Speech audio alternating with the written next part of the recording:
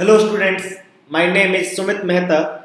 So today in this lecture we will discuss about chemical properties of metals and non-metals. So this is the part 1 of the video. Okay. So I am starting with reaction with oxygen.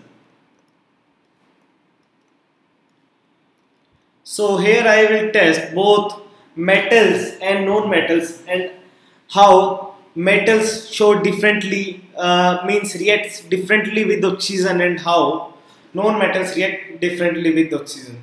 So this I will tell you in this video. Okay students, on one side I will take the example of metals and on other side I will take the example of non-metals, so that it should be clear to you guys how metal reacts to oxygen and how non-metals react to oxygens. Okay, so let me take the example of copper metal.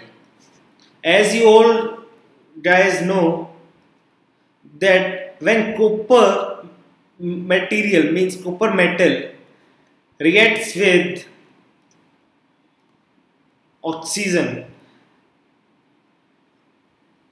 I hope you guys have all seen that there comes a greenish layer, a greenish deposit or greenish layer deposit on surface of copper.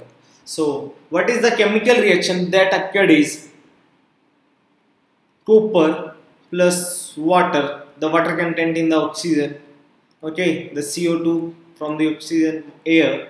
Okay, basically this is reaction with air. So this makes a copper hydroxide plus CuCO3, copper carbonate. So this is copper hydroxide. Let me write the name for you. Copper hydroxide, and this is copper carbonate.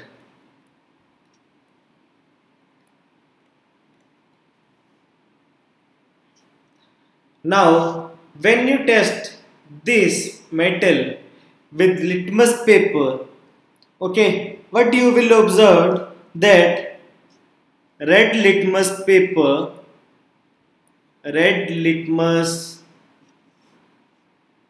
let me show it with red color students. So means red litmus paper turns to blue, means the outside of metals are basic in nature.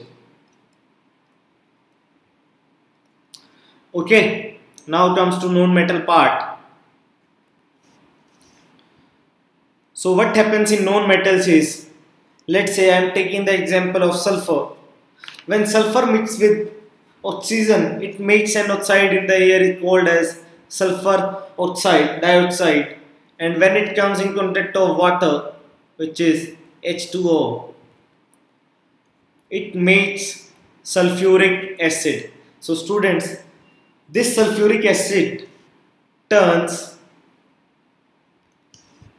now I will take this color, blue litmus paper to red one, means acidic in nature. Okay, so students, here I show you that the oxides of metals are basic in nature. Okay, but the oxides of non-metals are generally acidic in nature. So on basis of that, you can differentiate between metals and non-metals, students. Okay, I hope you guys are pretty clear about what I have told you in this lecture, and if you have still any doubt or any question based on this, then please do comment in the comment section, students. I will be happy to help you guys there, and also download the app of Scholars Learning and enjoy learning with us. Thank you students. In my next lecture, I will cover reaction with water. Okay, thank you.